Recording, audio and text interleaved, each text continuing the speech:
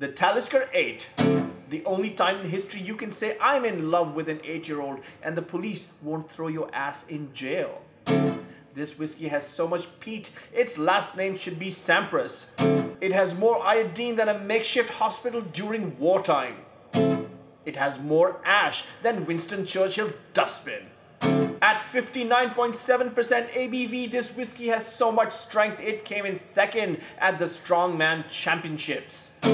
A whiskey so brutal it makes Genghis Khan look like an Oompa Loompa. Speaking of Oompa Loompas, Johnny Depp. If Johnny Depp had been drinking the Talisker 8 instead of mega pints of red wine, he might have been able to protect himself from that crazy.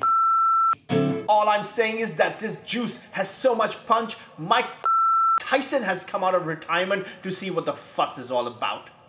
So, if you're into brown on brown violence, then stick around because things are about to go crazy.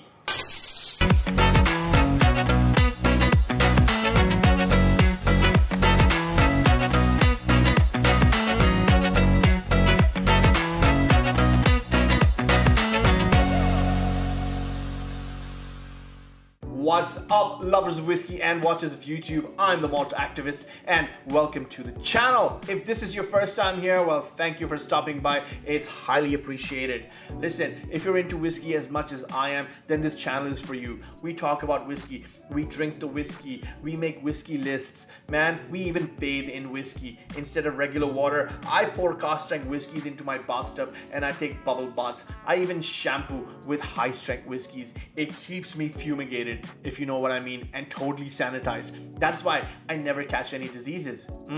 So if you're as passionate about whiskey as I am, then please consider subscribing. Hit that subscribe button, hit that bell icon so you know every time I post a video. To my subscribers, I cannot thank you enough for your support, for your kindness, for your loyalty, and it's highly appreciated. So thank you for being here. Thank you for letting this channel grow, and you guys mean the world to me, and I love you. So let's get on with it.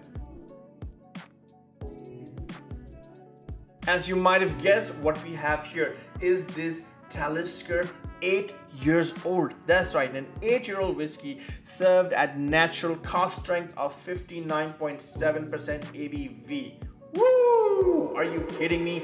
That is insane. I've noticed that a lot of these new cask strength whiskeys that are coming out are very close to 60%, either a percentage up or a percentage down, but very close to that 60% mark. So I like that.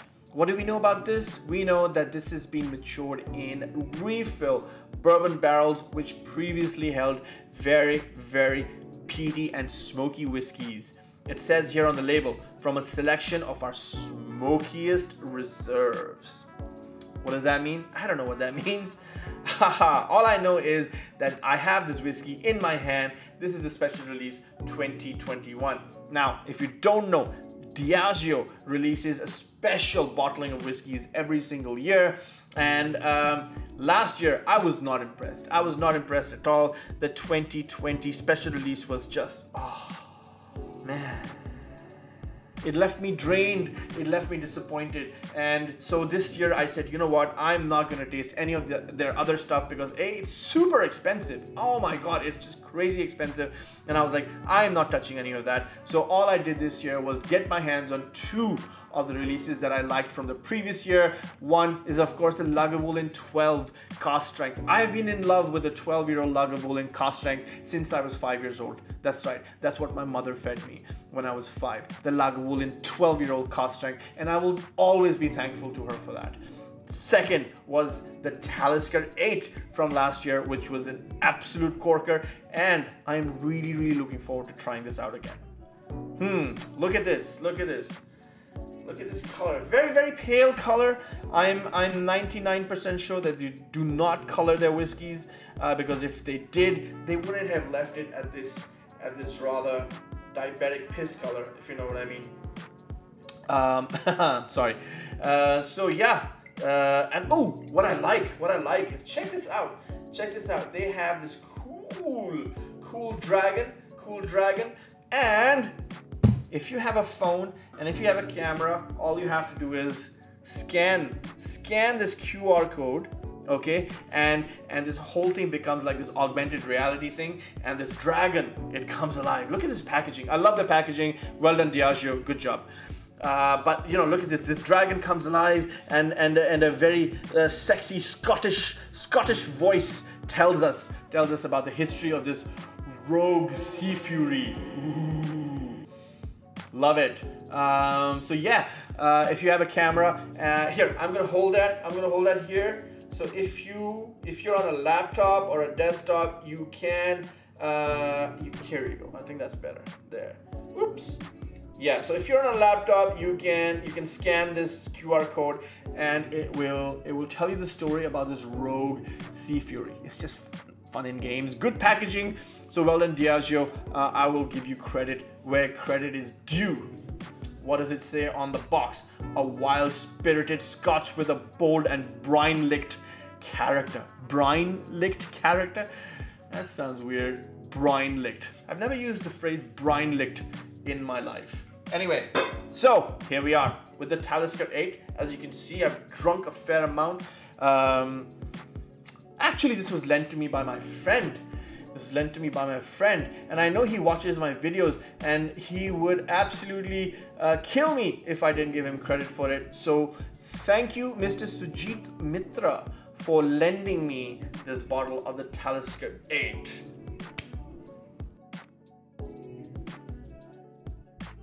Are you ready to try it? Well, I'm ready to try it.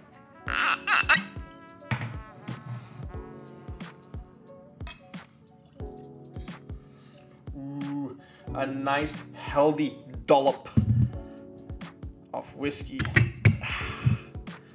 Yeah, so that's what it looks like, and in this sexy malt activist glass, which I have been promising to put on my merch catalog, but I haven't, because the logistics are impossible. Anyway. See, listen man, if you know who I am, and if you've known me for many years, like most of you do, then you know my weakness is high strength whiskeys matured in bourbon barrels with a sprinkling of smoke and peat. And this is exactly what this whiskey is about. So when I smell it, when I nose it, I get a rush of happiness. And so it is what it is. You know, I'm conditioned in that way.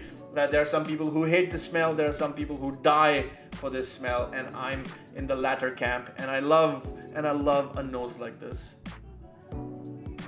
Give me a high strength whiskey, peated high strength whiskey matured in bourbon barrels any time of the day, and I will not refuse that dram. Very intense, very intense. Let's see what we have on the nose. Okay, smells young though, for sure. Smells young, quite medicinal. I get bandages, iodine, maybe even a hint of Vicks.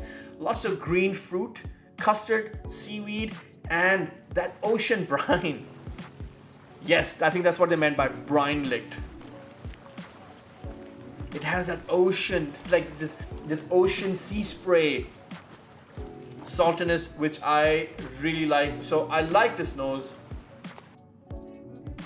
It does smell young. It does smell a bit thin, but you know what? I'm going to overlook that in light of the other. Ooh, nose burn. Not many people enjoy a nose burn, but you know, ask the crazy ones who are into these kinds of whiskeys. They love a good old-fashioned nose burn. Do you like a nose burn? If you do, leave it in the comment below. I want to see how many freaks there are out there like me who love a good old-fashioned alcohol nose burn. Yes, I like it. The nose is good. There's not much wrong with it. Is it one-dimensional? But I know what I'm getting into, right? I know this is a young whiskey matured in bourbon barrels, so I know exactly what I'm looking for, and it's exactly what I find. So it is what it is. Would I have cared for a slightly more exotic nuance to this whiskey? Sure, but you know, this is like very basic whiskey making. I think it's good barrels, good casks that are being used. The Talisker distillate is always fantastic. So Nothing really much for me to complain about other than, yeah, very predictable, but in a good way. You know, just like predictable in the sense that you come home and your dog will come running up to you and then like pee on your leg. Predictable. And there's nothing wrong with that. Sorry, that was a really crap analogy, but it is what it is. Yes, I like it. Time to drink it. Chin chin.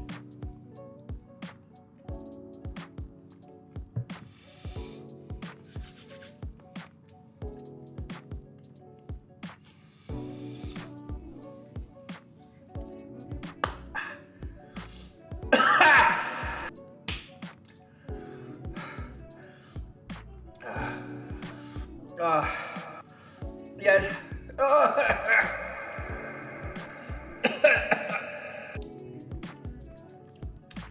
That's really good. Oh my God. Mind you, it's early morning where I am right now. And maybe I should have lined my stomach up with, I don't know, thermocol or cardboard boxes or something to absorb this whiskey. It's currently burning a hole in the linings of my stomach and intestine, but I'm loving every second of it. Ooh.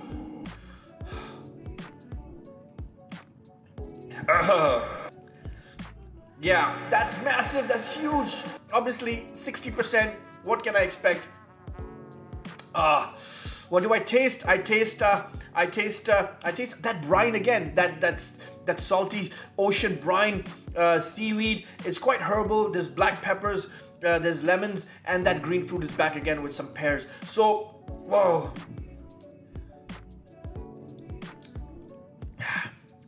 Man, this is yeah, good. I like it. So, what do I say? This is a massive whiskey, dude. First of all, do not drink it.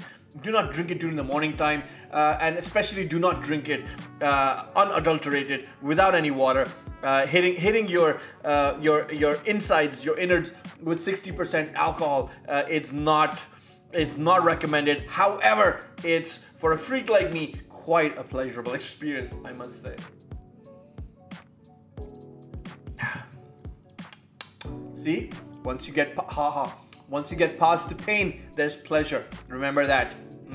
For other things as well, but that's for a different channel. Anyway, get past the pain and you'll find the pleasure. And now that my palate is absolutely numb to the alcohol and to the pinpricks, I can find the sweetness.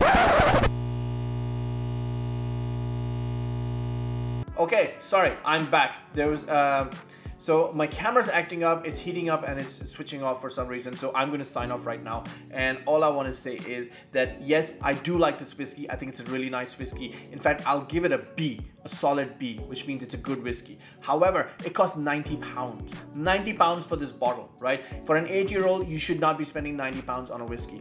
So what I suggest is 9 of you get together, put a tenner in, and buy this whiskey, and then just taste it. And that's all I'm going to say about it. So, because I don't want to get into the whole price thing because it's super subjective, but I think 90 pounds for an 8-year-old whiskey is just too much to spend. Just because it's a Diageo Special Release, damn, that should not be the reason. Anyway, like I said, camera's acting up, we have technical difficulties. I think it was the explosive intro. Hey, if you like that intro, hit that like button, and leave it down in the comments below, and I will do more of that. So, thank you. I hope I did justice to this whiskey and justice to this video. Thank you to the new subscribers, thank you to the old ones, and thank you for being around, and I love you all. And until next time, I'm the Malt Activist.